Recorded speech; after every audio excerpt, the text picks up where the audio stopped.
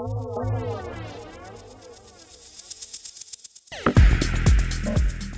the beginning of this year, I had my Autumn-Winter 10 show in February. The show was based on a lot of different themes.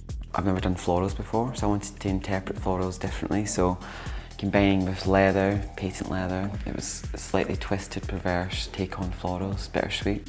Yeah, it was good. It was a really successful collection and one of my favourites to date. So yeah, I'm really proud of it.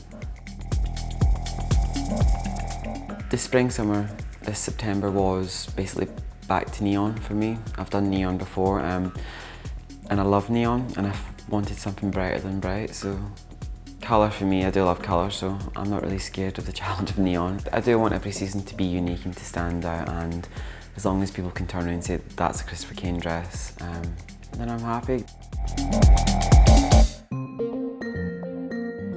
So my year started off by showing our fall-winter collection, which is very much inspired by nature, the northern lights. I was also looking at teen movies and things that I had grown up with, and the way that girls used to dress at my high school with that kind of boyish jumpers and exposed legs and like -30 weather. September we showed outside in a garden square in London, and it was very much inspired by the Ballet Russe, the sets and the costumes of the Ballet Russe. It was kind of taking all of that wonderful contrast between things that were very structured and things that were very soft and diaphanous.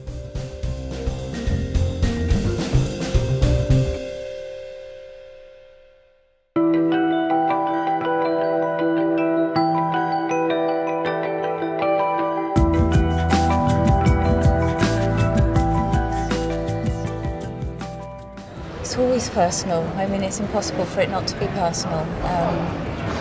You know, I work on it very personally. I have a fantastic team.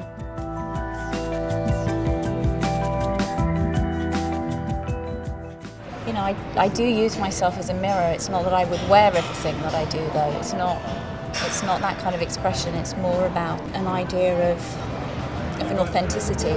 You know, if I'm in a fitting and it doesn't feel real to me or authentic to me, then we don't do it.